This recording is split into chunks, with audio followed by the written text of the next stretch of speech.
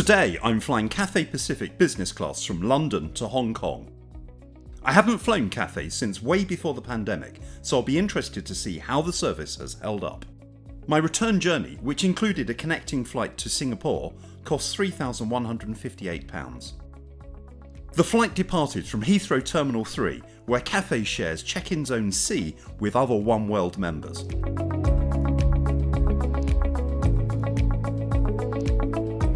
There was a dedicated business class check-in desk, but there weren't any queues at all. The baggage allowance was the standard business class allowance of 2 checked bags weighing up to 32 kilos, a cabin bag weighing up to 10 kilos, and a personal item such as a handbag or laptop case.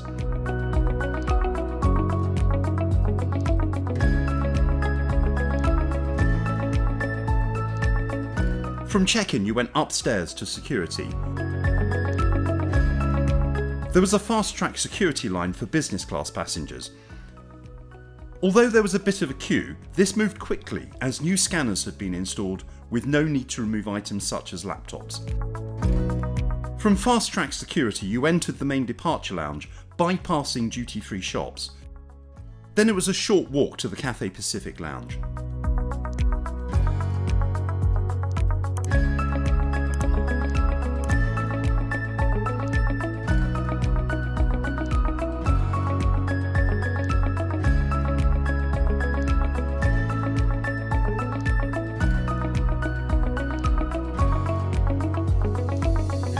As I had a BA Gold card, I was allowed access to the first class section of the lounge.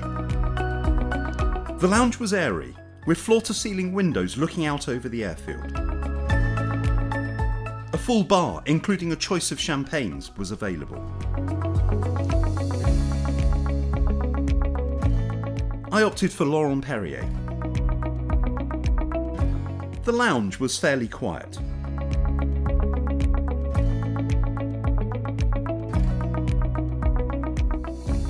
There was a dining room offering a range of dishes.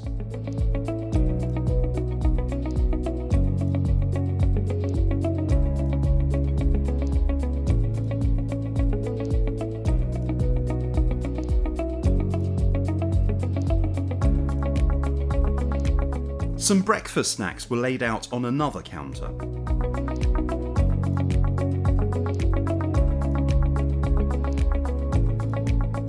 From the lounge, it was about a 10-minute walk to the gate.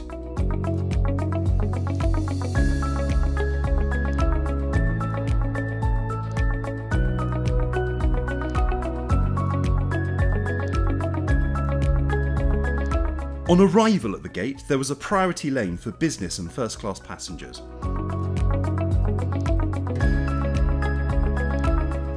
The flight was on a Boeing 777-300 extended range aircraft. Registration Bravo Kilo Papa Romeo. It was 13 years old. First class passengers and One World Emerald, such as BA Gold, got to board firstly, then business class.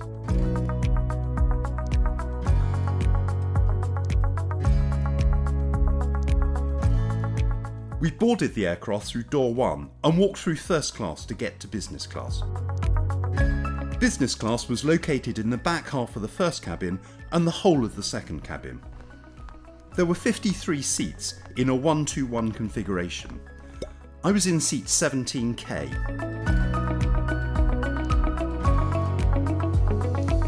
The seat was a Saffron Cirrus 2.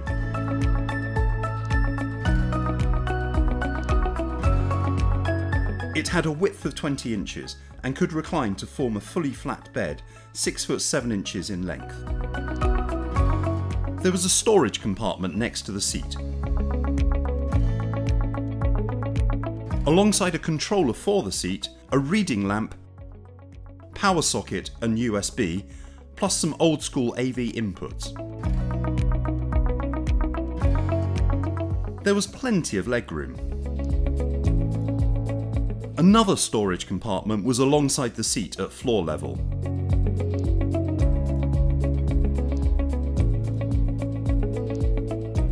The amenity kit included lotion, hydrating face mist, mouthwash, toothbrush and toothpaste, lip balm and earplugs, plus a fairly soft eye mask.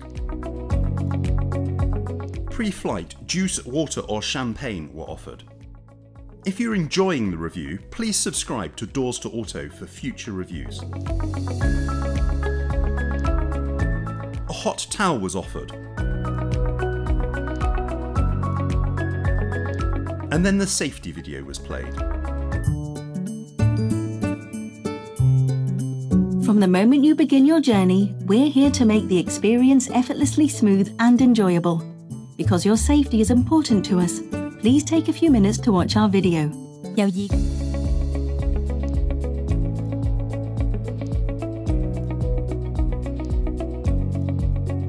We pushed back about 30 minutes behind schedule for a short taxi to runway 27 left.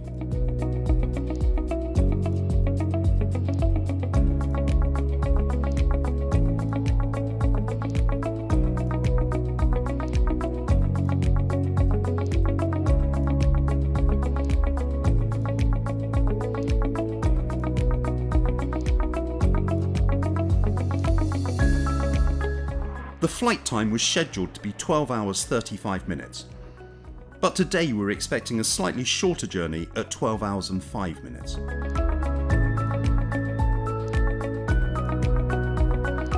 The in-flight entertainment system had a 16-inch touchscreen.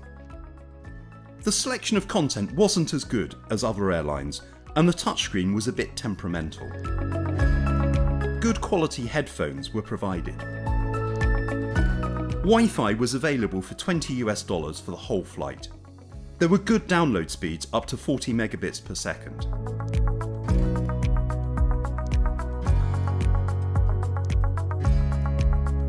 The main meal included a choice of 2 starters, 5 main courses, cheese and 4 desserts. The main courses could be pre-ordered online. A tablecloth was laid, and then a glass of red wine and an amuse-bouche, which was a prawn and some salsa.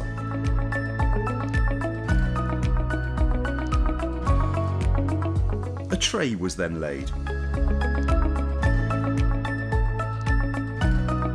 A selection of bread, including garlic bread, was available.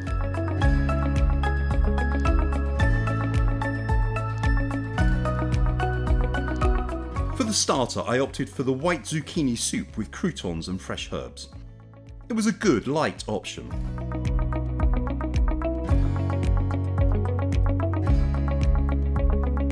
For main course, I chose the braised beef cheek with horseradish dumplings, beans and potato puree. It was accompanied by a leaf salad and balsamic vinaigrette. I particularly enjoyed the horseradish dumplings, but the whole course was very good.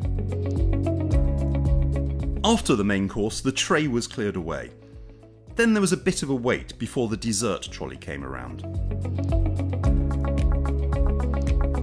There was a good wine selection with champagne, a white burgundy and Sauvignon Blanc, a Medoc and a Barossa Valley Shiraz. Cocktails and spirits were also available.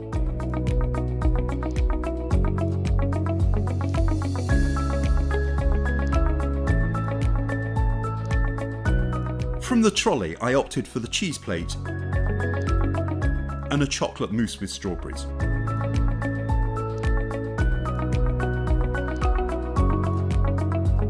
The meal concluded, a selection of pralines were offered. A selection of other dishes, including a beef burger, were available throughout the flight. There were 3 toilets for business class, all located between the cabins. One of the toilets was designed for use by disabled passengers, so was bigger. Bamford hand wash and lotion were provided. There was also a changing mat. The other bathrooms were cosier. Back in the cabin, a duvet and seat cover were provided. The duvet was soft. The seat cover was pretty thin and wasn't a mattress topper. The seat reclined to form a flat bed, which you could make up yourself.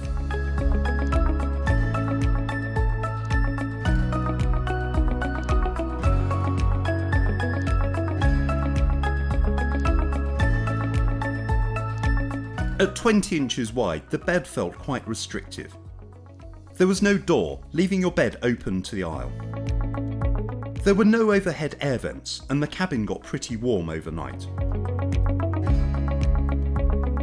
The morning started with another hot towel, and then breakfast was served.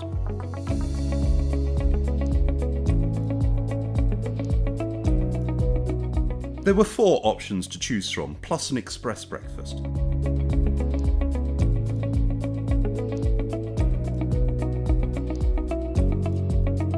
I opted for the Western breakfast, which was a tomato and cheddar omelette with bacon, mushroom and potato. It was served with fresh fruit and warm pastries. The breakfast tasted really good. We soon started to prepare for our landing in Hong Kong.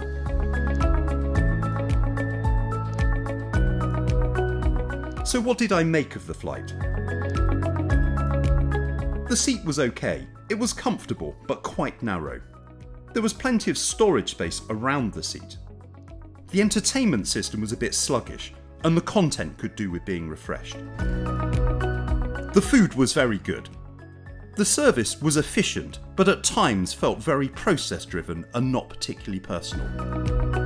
Was it worth the cost of £3,150? Considering the flight was more than 12 hours, and the price included a 4-hour connecting flight, I think it was money well spent. But let me know what you think. Do you think it was value for money? Comment away, like and share the review. And please do subscribe to Doors to Auto for future reviews.